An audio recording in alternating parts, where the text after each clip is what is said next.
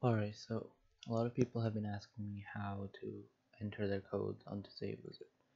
So first step you want to do, put in your USB onto your computer with your game save already on it. Then you want to open up Save Wizard and go into advanced mode.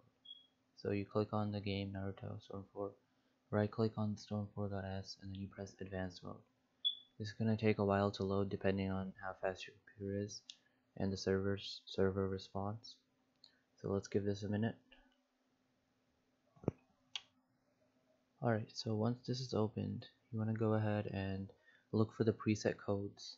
They're going to be the things you're looking for are right here where it says address. And so you're going to want to look for these ones right here. These are the presets in the game. And one thing to always keep in mind whenever you enter mods, you always want to use 2, 4, 6, and 8. Otherwise otherwise the characters you enter won't work. So first let's look for 2, which is 17030. So let's go back to our save wizard. Let's look for 17030. So it's gonna take a while to get there. So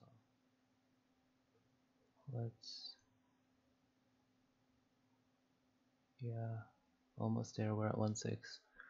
Okay, 17030 is right here.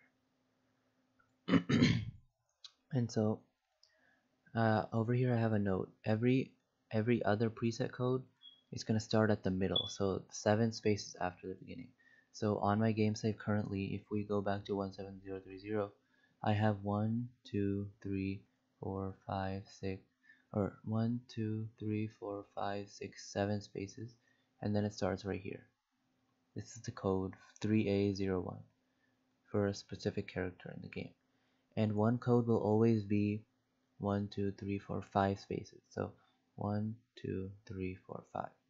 This is the first character in the game, in the preset number 2. Now if you want to add another character, once the code ends right here at 01, you want to skip 7 spaces. So 1 2 3 4 5 6 7, and then you start at the 8th one. And this is my second character code, which is the same as the first one because I wanted a duplicate support. So same thing, if you want only 2 characters, you just stop here and leave everything else as 0. But if you want to add another character, then once the code ends right here at 01, you skip 7 spaces again. So 1 2 3 4 5 6 7, and you start again at the 8th space right here. So 6E01, that's my third character. Now this is preset 2. Similarly, you can find all the other presets in the game that you want to use for putting in the modded characters. This is 2, then we have 4, 6, and 8. So you just follow the same steps. So 4 is 17380. Let's go to 4. Right here, 17380. And this also starts in the middle. And these are the 3 characters I have right there. You just follow these same steps to enter however many characters you want. It can be minimum 2 or maximum of 3 characters. And you can also add duplicate characters for duplicate supports. And so this was in my other video, the preset codes list.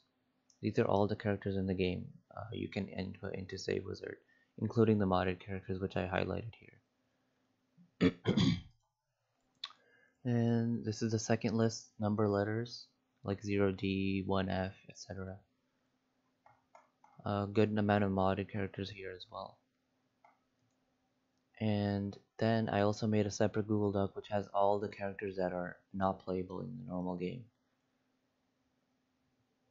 You guys can use this video for reference for the codes. Okay, that's it. And so once you're done adding your characters, then you want to just press apply. Well, I didn't make any changes, but you just press apply and then it saves it, and then you just take out your USB, put it back into your game, upload the new save data from the USB drive, and you're good to go.